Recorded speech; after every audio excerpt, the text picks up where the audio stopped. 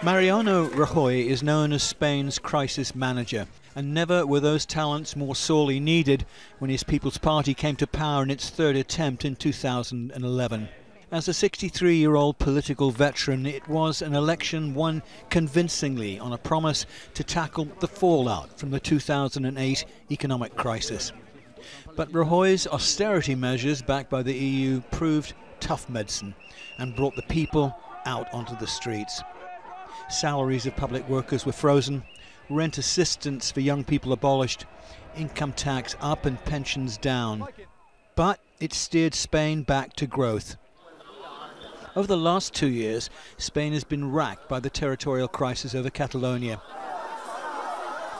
Despite the protests clamping down hard on the separatist movement, Rajoy blocked it from seceding after Catalonia declared independence.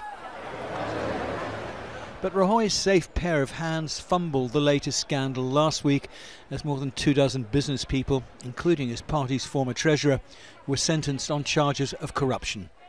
Afterwards, the Socialist Party put forward a motion to vote him from office. Are you going to resign, Mr. Rajoy, or are you going to keep on clinging to the position, weakening democracy and weakening the quality of the government?